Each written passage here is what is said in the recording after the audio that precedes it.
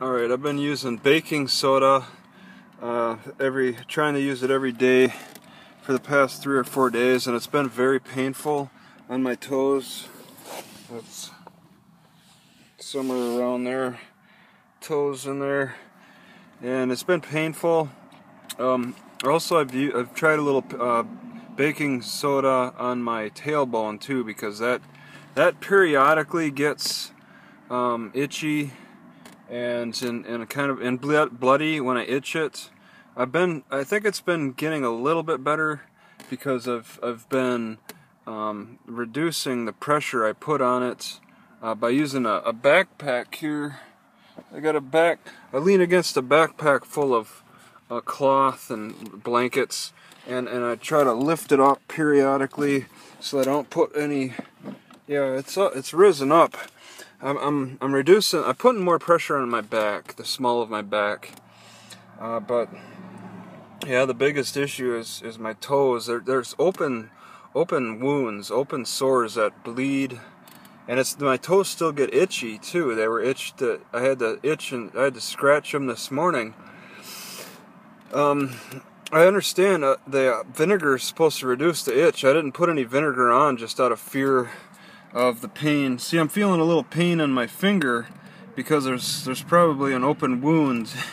Any open wounds, if you put baking soda on any open wounds, then you're going to experience some pain.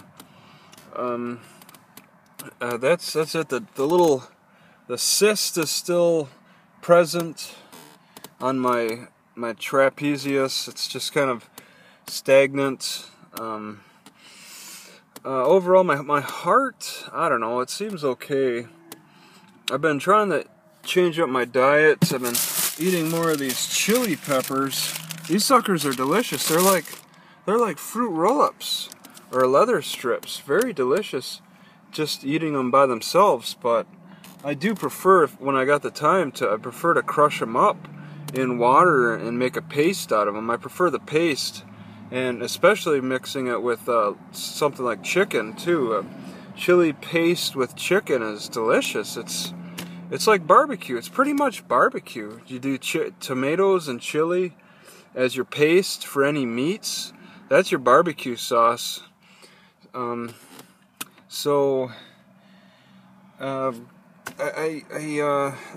get itchy sometimes in the ears too. There's like a bacteria buildup. I scratch it. It hasn't really gotten as bad as between my toes or in my crotch or anything. So that's pretty good.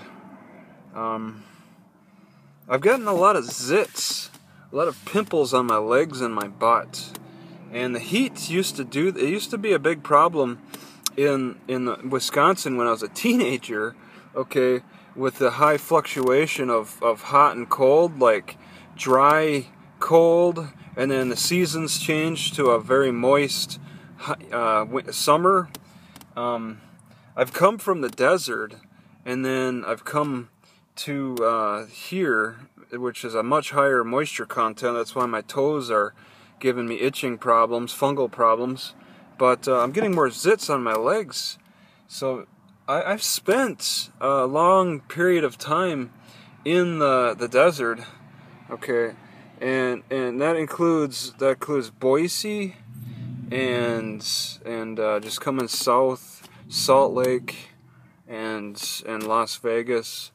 So I spent a lot of time, and then I jump over to the ocean. I think it's either my skin's going through a shock with that, or it's these greasy pants that are just dirty. I've worn dirty pants for months on end without washing them in the past. This is a different fiber though. It kind of locks in grease a little bit more. But yeah, that could be a factor. I just changed out my shirt. I got a cleaner shirt right now, and it'll just slowly start getting browner and browner. That last shirt, that was like, it was ripping. It was ripped in the armpits. When I finally took it off, I could see it, and I see it was ripped in the armpits, and it was ripping as I was taking it off. It was that crusty. But yeah, just trying to get this foot to recover.